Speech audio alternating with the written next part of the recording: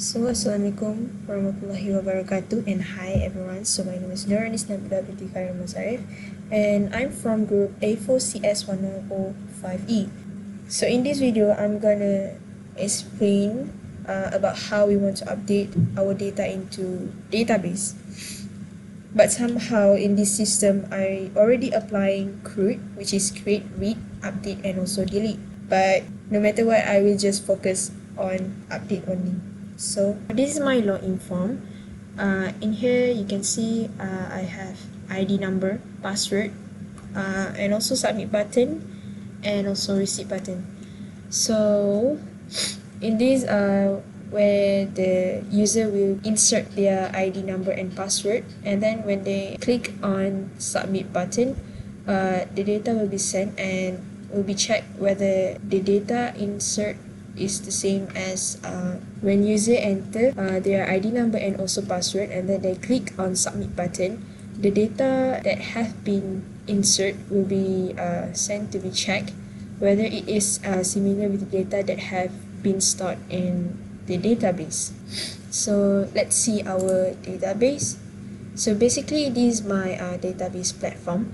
So this is the list database that having, and this is my database CRUD. So basically this is my database. In this CRUD database, I have only two tables, which is staff and also student. First, let's see the staff table. So in the staff table, as you can see, I have only two columns, which is staff ID and also password. So the next one is the student table. So in the student table, I have only 5 columns, which is ID, name, faculty, program code, and also password. So let's check it out, our source code. So for login form that I show you just now, we have ID number, and also the input type of the ID number is text, type of text, and also I name it as ID. And for password, the input type is password, and also I name it as password. So this is the submit button and receipt button. So to make it functional, so I make the PHP code inside the process.php. So I want to make it more functional, so I make the PHP code inside the process.php file. So the first one is MySQL _connect, localhost, root, and also the password. So this first line is telling us about how we want to connect our database. So what database platform that we are about to connect. So this first, the localhost is actually for the host name. The second one is the username of the database host, and also the third one is password.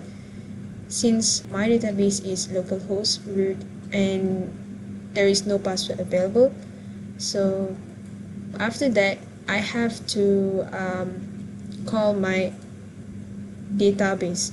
So which is database that I have been used is CRUD. So here I'm writing MySQL _select_db CRUD. Then I have the variable, so that once the user enter their data, so I will fetch data from the form by using the name. So let's say here ID number, the name is ID, so I'm gonna put here as post function and send it back to the ID variable, and same it goes to password. So as you can see here, I'm going to fetch the data. I'm using strip lashes, so same goes as password. And then I'm using MySQL real escape string where I fetch my data from the database, and then I include the query, so which is the result is equal to MySQL query select star from staff, means I select all data from the staff, where staff ID equals to ID and password equals to password, or die failed to query database MySQL error. So die means like it display error message if a specific error message if the connections or some things went wrong in this query. So now is second is the row equal to MySQL fetch array result, which is to make sure that the system is much more secure. So we have to include like staff ID must equals to ID. So these things where that I mentioned earlier that it will check whether it's same or not. So this is the process here. So if this statement staff ID equals to ID and row password is equal to row, if this statement is true, then it will go to the main PHP, our main page. But if not, then the error message will be displayed, which is failed to log in. Let us give it a try. So let's say I'm just messing around with my login form and I enter the wrong data. As I said, if I enter the wrong data, it will automatically display the error message which is failed to log in. So now we're entering the real data. So submit. Ta-da! So as you can see, this is the main page, which is as you can see here, there's table list of student, and under here is you can see a form. So this is the form where you can use for save the new data or edit the data that have already inside the database. So these are in the table student ID, name, faculty, program code, and action. This data is the data that have been fetched from the database. So as you can see, I have Imran Hanif, Izzat Azahra, and Zarif Ahmad. So you can see here, see it's the same data. So I fetched by using the code, also the same code. So let's refer to our. So this is the coding for our main page. So as you can see here, above this I include the server.php where the process is, and up here I fetch the data from the database and also from the server.php. So as you can see here, this is our coding for main page, and above this I include our server.php, and below here I just put some PHP codes in order to fetch the data and so on. And under here is HTML where I designed the page and the header, and also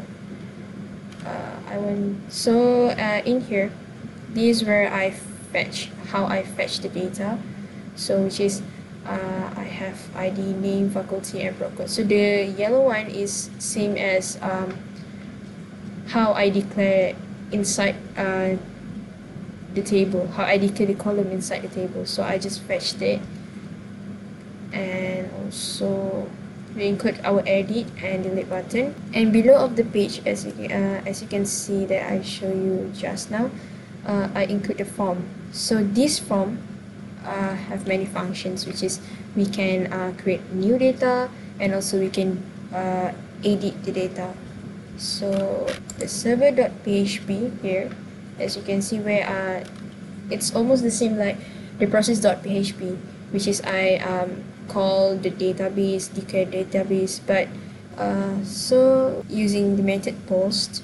So if the button save button is clicked, so it will be send the data inside this variable, and I include the query, which is for insert I have to include the query insert into student ID, name, faculty, and program codes, and also the values is from this variable. And then I also include the message, which is if this query is successful, then the message will display about saying that the address is saved, and it will go back to the main PHP where the new data has been inserted.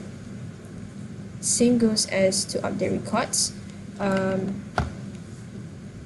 I use my MySQL real escape string and also use the SQL update student set name equals to name, faculty, proc code equals to proc code, where ID equals to ID. And also, a message will be displayed if the query is correct. It will be displayed address updated, and also go back to the main PHP where the data has been updated in the database, and it will be shown inside the website. And last one is about the delete records, where we include the delete record here. So where the function of delete records is we get the delete button, and also the query is delete from student where ID equals to ID because it's a primary key. And once the query is successful, there will be a message saying that address is deleted, and also it will go back to the main PHP, our main page. So this is the style that I use to style my main page. So let's give our main page a try. So let's say here in this form I want to add a new data, so which is the student 201789033344. So name is let's say name we name the person as Ifashazwani, and faculty is from FSG. The program code is as 120. So we click the save button. See? So here we got the message displayed as address saved. So here we will show that the data is already have been inserted to database, so it will be also insert in here because we call and fetch it from database. So we just check it, we refresh.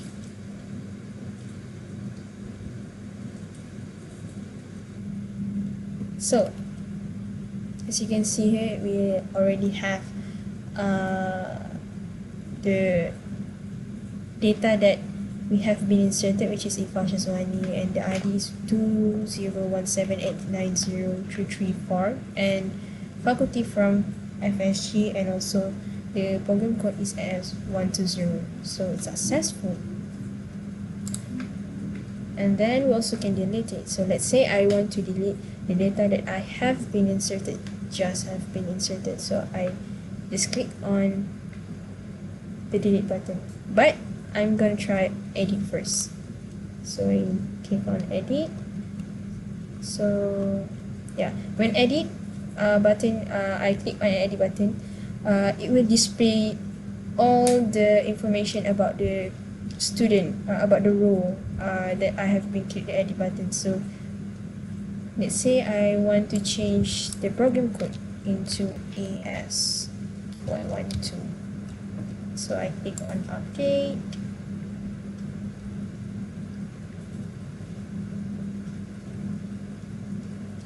There you go.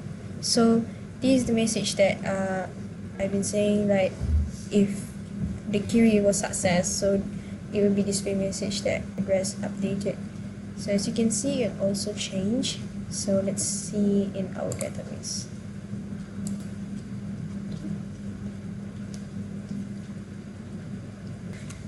So as you can see here, the data have been changed.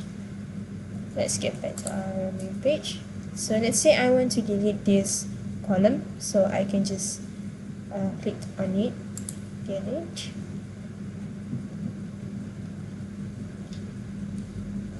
The address has been deleted, so the message will have been popped out. See, the data is not here. So we go back to our database, refresh. See, the Ifashazwani is not here. So it all has been successful. So now we gotta log out. So just click on it. Yeah, success. So thank you for watching my video.